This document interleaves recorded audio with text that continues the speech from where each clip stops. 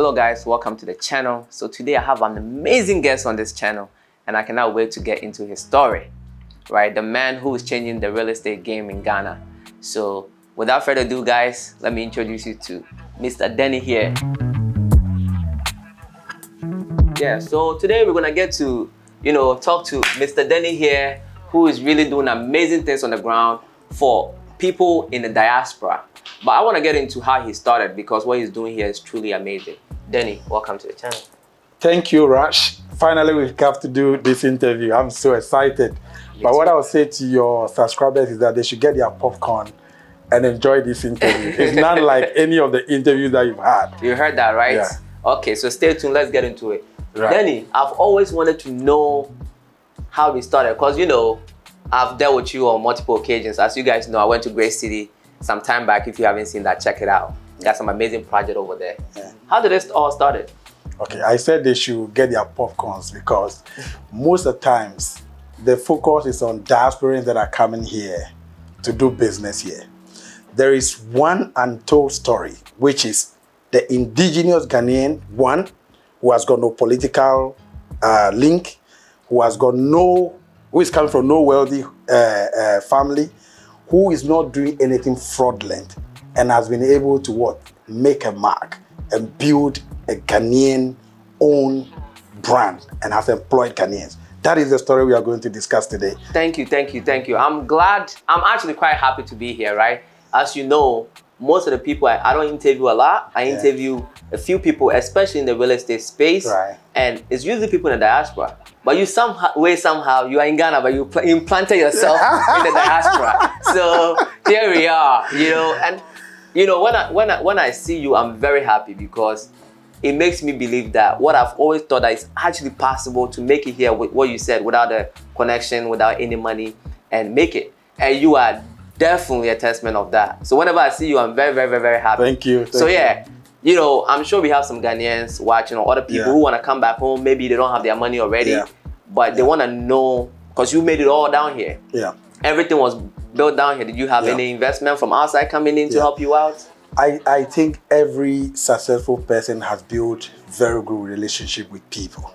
People have money, and money is what? It's in people.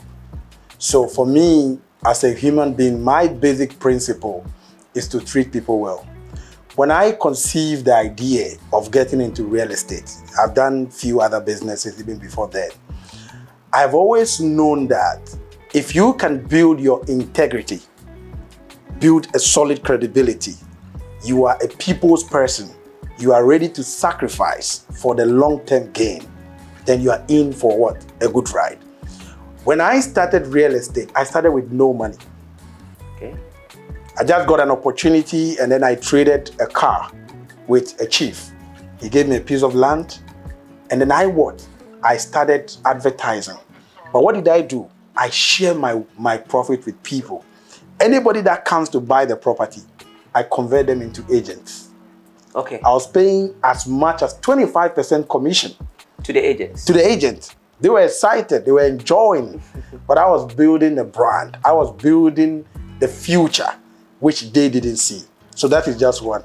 That is just one. Yes. I love it, I love it, I love it. So with this property that you traded your car in for to start your, not the broker side, but actually being the person with the land and using other people to sell, where was the location of this land? This land is actually far away in the outskirts. It's about maybe 2.5 to 3 hours to the airport. And guess what? I used to sell this land. I used to drive myself. I used to go to people's house on Saturdays, iron their clothes, take them to what? To site. You understand what I'm saying? Wow. Fundamentally, I think there are two challenges with businesses in Ghana in terms of customer service. Right. The first one is, first of all, people recruit and they don't train. Okay. Business owners just recruit people, they don't train. Number two, remuneration or labor is just too cheap. Right? So we as a company, my principle and my company's principle is what? Recruit, train, and give them good remuneration. And then you can get the best out of them. Absolutely. Of course, if we do all this and you're not good, you're fired. Yes, you've done what you can. Exactly. Back to the topic on the mountain. So we have been selling a lot of properties, land, development all across the country. Why did we go to the mountain? In 2019, we conducted a market survey, Royal Kingdom Estate, and we realized that the country, especially in the capital city, is congested, is choked, and a lot of people want to live in a much more greener environment.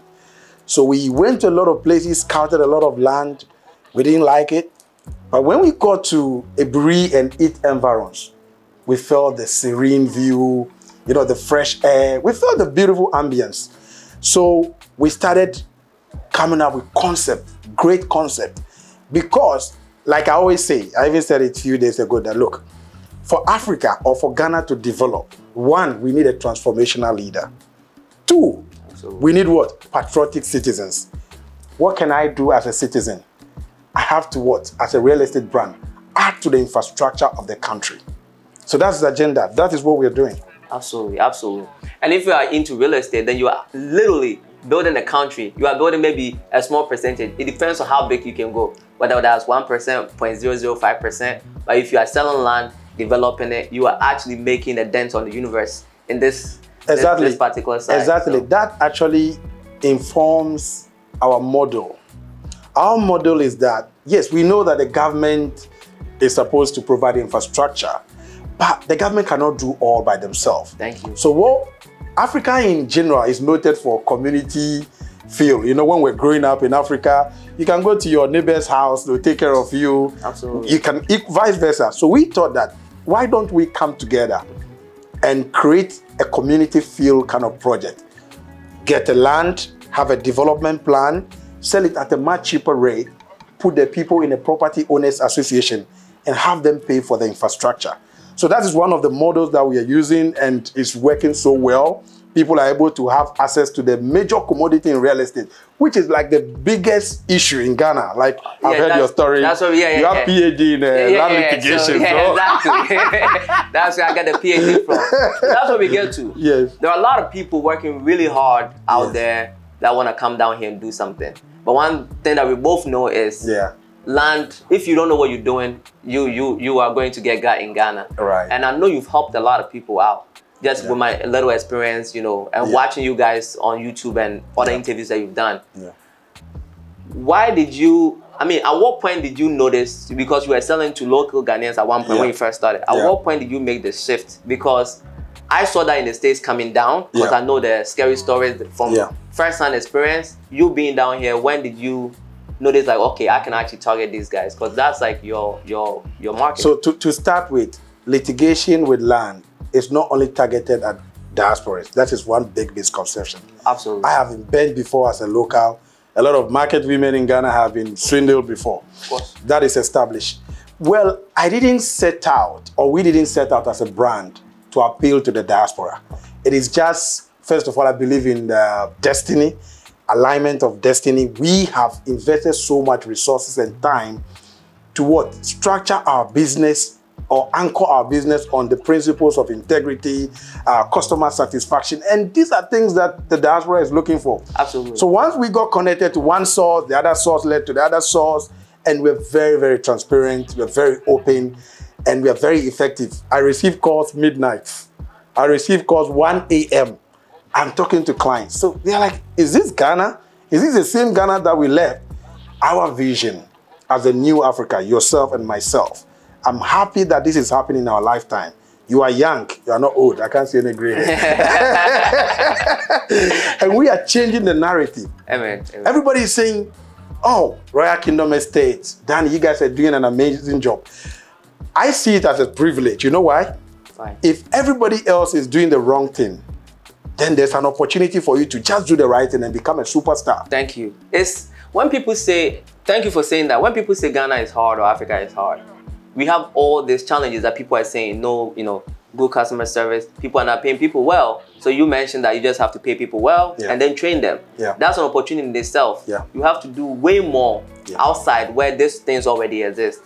Just by telling the truth, being transparent, something that we're all supposed to do, but a lot of people don't do it, unfortunately. So you doing that and being the good person that you are, and I can feel it. Thank you. Is what has elevated your business to where it is now. Well, in the midst of challenges, emerges great people. Let's take Ghana, for example. We were oppressed by the British or by the Westerners. There came onto the scene a man who went to school in Ghana, just went to the West, 7 years, Kwame Nkrumah, came back and became what? A hero. Right.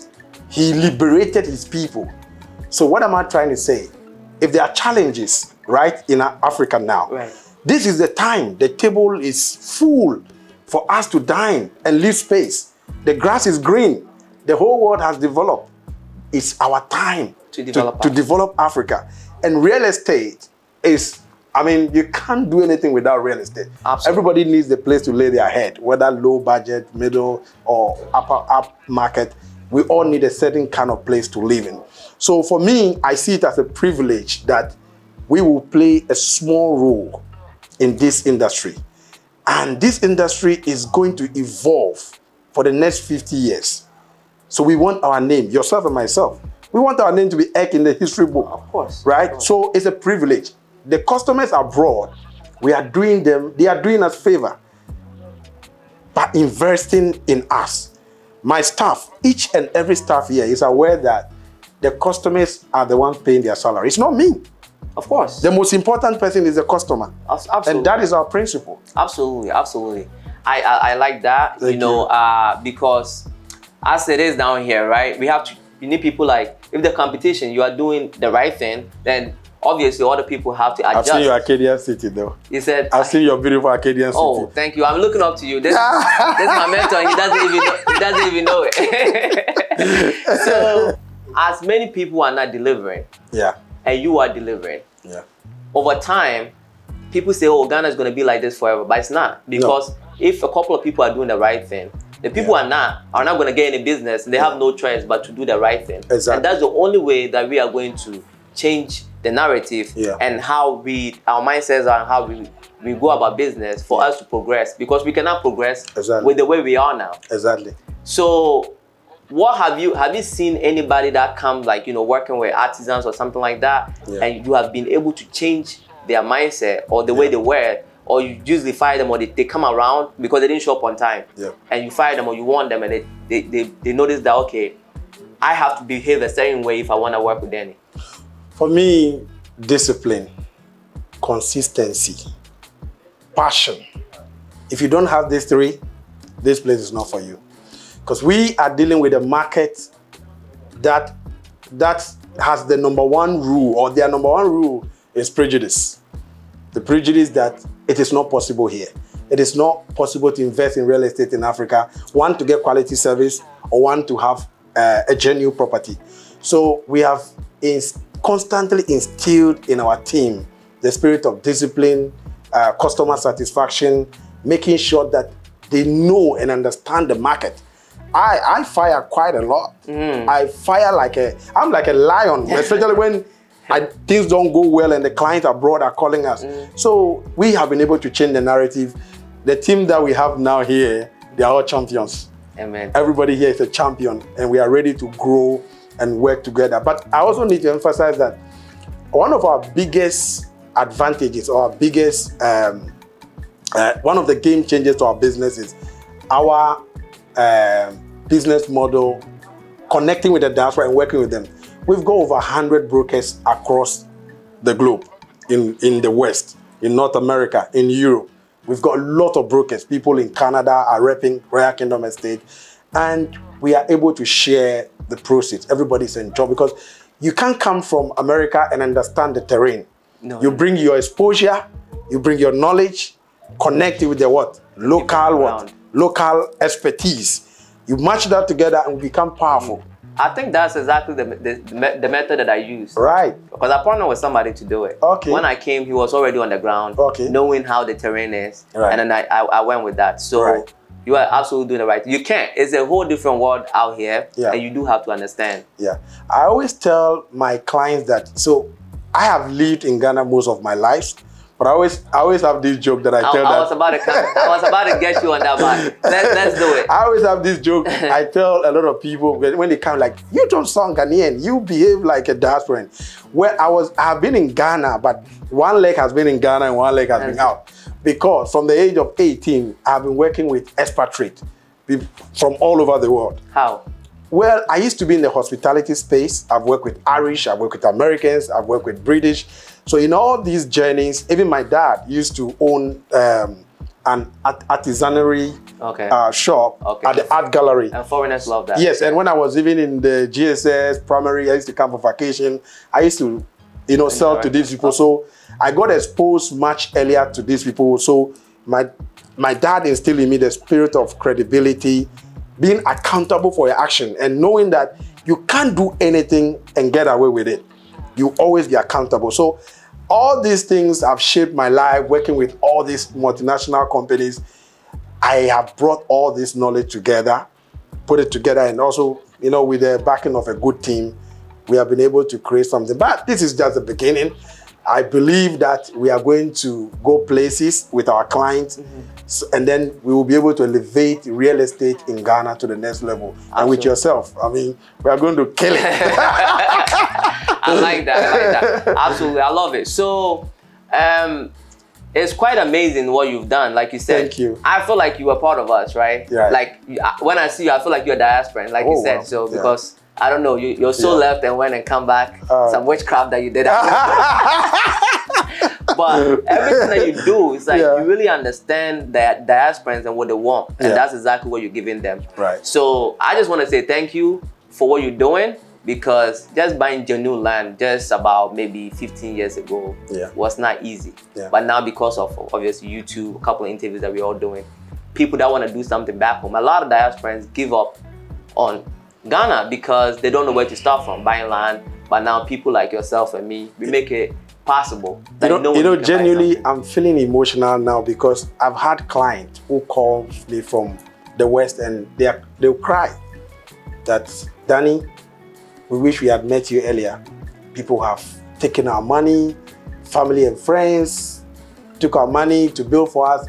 Somebody's own dad who used to live with him in the US came down to Ghana and swindled his own son. The guy is in Maryland. So stories like this makes me want to do more to help people. Obviously, when you help them, you get the returns. Of course. But the first priority is what? To help people, right? So we, Royal Kingdom Estates, we have spent most of the last few years acquiring so many land because we believe that land is the hottest commodity in real estate. And that is the #1 biggest challenge for everybody who wants to go into real estate or own a home. So we've done so much land acquisition in various parts of the country, both in prime, semi, and developing side. And we are ready to develop a lot of them in the coming years. Okay. So that is what we are doing. Awesome, awesome, awesome, awesome. Great stuff. So talking about family, you know, spending money, I know a lot of scary stories, but recently something that happened was the lady, just like you, selling genuine land, and the lady wanted the son to come and make the payment. Right. So when the son came, I thought he was the one buying it. But when the name that was given was the lady's name, so I thought, oh, this is sweet. You know, especially Muslims do that. They will use their mom's name or whatever. Oh, okay. So he paid 50%, and then the final 50% when the paperwork was ready, the guy was not. He was playing games. So I said, hey, I can refund you the money. The price already went up. I will sell it, so I'm happy. It took about a month, and the mother finally called the office. She was the one buying it, but trusted the son to give the money to the son to come and make the payment. And the guy chopped the second 50%. Wow. So even finding genuine land, just go and make the payment. With your own family members. Own son. Just go make the payment, and it didn't happen. So imagine not seeing the land at all. Right. And just giving them the money. Right. So what you are doing is pretty big, man. Thank you so much. I mean, the challenges are real. I mean, let's not pretend to the viewers that the challenges are not real. But again, like I said, that is why God has raised people like yourself and myself to make the change. And we are big on the ground. We have mastered the art of acquiring litigation-free land yourself. You have to do it the hard way. My story, I have crazy stories that yours. So what's your crazy story? Give us one. I have too many. I don't know which one I have to tell you. Give us one. Because, I mean, people know my story. Give us one when you started now. Because before you got to where you are, being able to acquire 1,000 acres, no issues at all, register it. I see people working on your land. Like, nobody's coming there. Everything is good to go. You must have some calluses and some stretch marks on your brain. I think you learn along the way and the ability to be tenacious, to continue to push, and not give up. I've got a lot of stories, man, but I will share one. I mean, you learn along the way, and the ability to be, not to be broken. I mean, you face so many adversities along the journey, but this industry in Ghana is meant for tough people. Absolutely. You have to have various layers of mental strength. So one of the toughest thing I face is dishonesty and greed.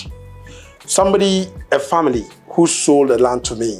Every stool consists of various families. Yes. I bought the land from the family, but the stool registered it. We went and regularized with the stool. So I paid two different parties, right? So that should be fine, isn't it? Absolutely. Do you know what happened? The stool went and gave it to another person, sold it to another person. Oh, no. Started asking me for a much more renewed terms, which is much more expensive. Yeah, of course. And it means that I have to pay the third party. When I couldn't pay the stool, they sold the land to the other guy and they started playing pocket with me. Somewhere along the journey, I just decided that, you know what, it's not worth fighting it.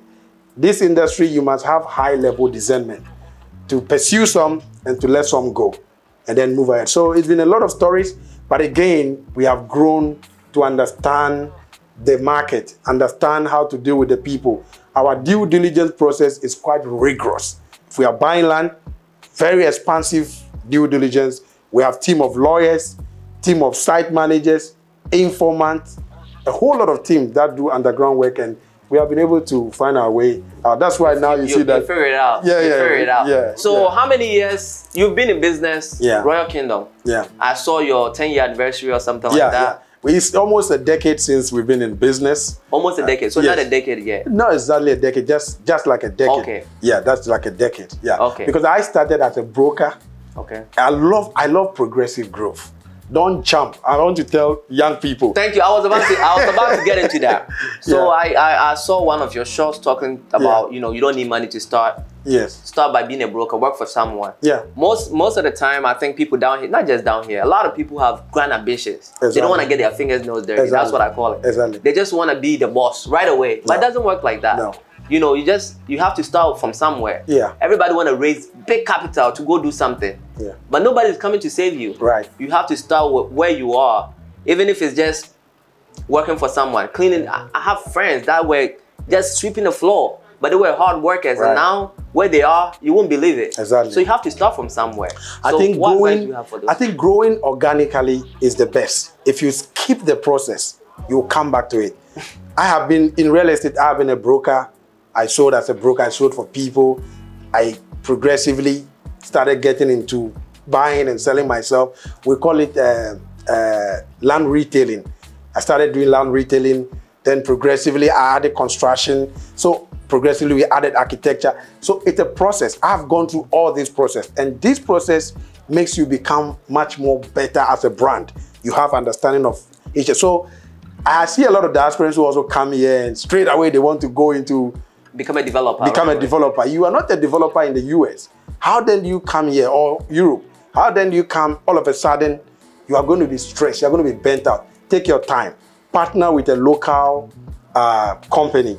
Work together progressively, and then you can go and do your things. I think you're talking for me. That's exactly what I did. Exactly. That's exactly what I did. Oh, now Yeah, that's why I see you are making a lot of money now. Oh, no. But that's exactly what I did. I'm just following your footsteps. But Right. that's exactly what I did. Right. My business partner already had a company on the ground, operating, building houses and all that stuff already. Okay. As you guys know, I'm an accountant. I'm not an architect. Accountant, okay. Yeah, okay. I'm an accountant. Play with the money, with the cash. Yeah. I'm One of the most tedious people I've ever met. Cite the numbers. You see me in front of the Excel. The only person who can take money from accountant are ladies. You got it. My business partner actually, you know, I work from home most of the time. Okay. And I went to the office one time, and I forgot what it was. Oh, it was a piece of paper. So we used the paper.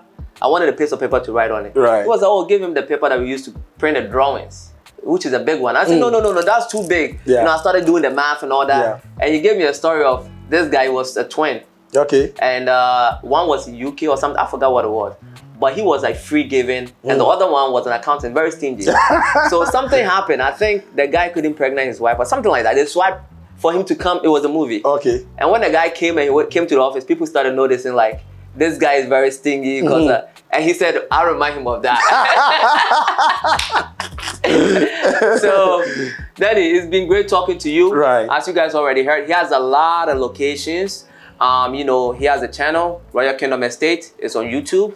If you haven't followed or subscribed already, do so. If you're looking for properties in Ghana and you don't want to have any stretch marks on your brain, you can, you know, talk to them. You're not going to have any stress at all. Whatever you want them to do, from purchasing, registration, all of that, all in-house, he will do that for you. But I think you need to be celebrated much more because you were born in Ghana, right?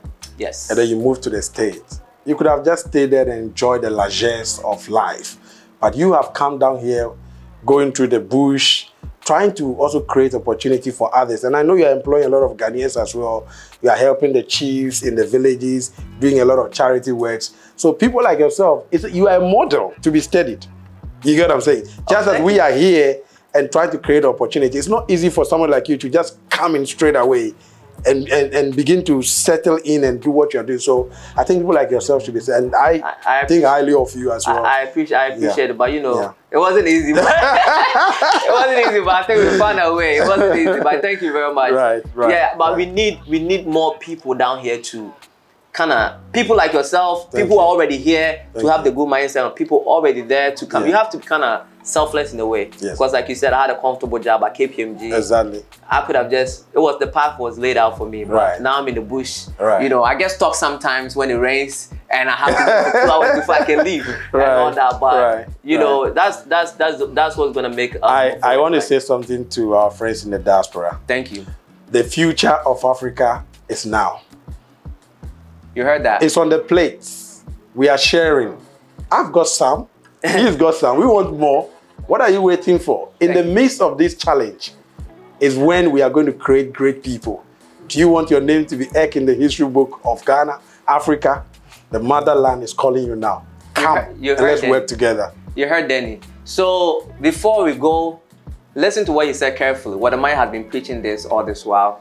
And